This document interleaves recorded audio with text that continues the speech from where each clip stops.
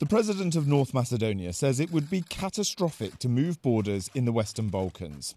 There have been numerous reports of an unnamed political document circulating in Brussels suggesting separations within Bosnia and Herzegovina.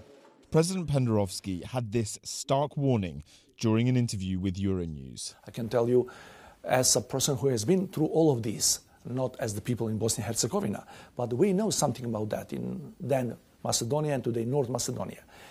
You cannot change the borders in the Balkans and not to have the very same day, in the afternoon of the very same day, a bloodbath.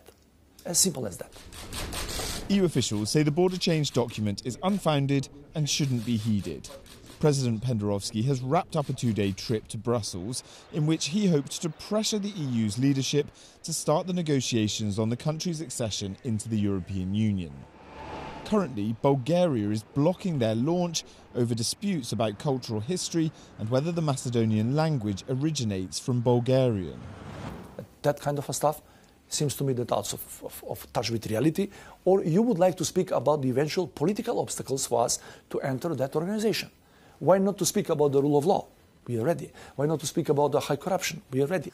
Recent elections in Bulgaria are yet to result in the formation of a government, but could see a new position from Sofia. The country already changed its name to become North Macedonia to release a Greek bloc on EU accession. Jack Parrick, Euronews, Brussels.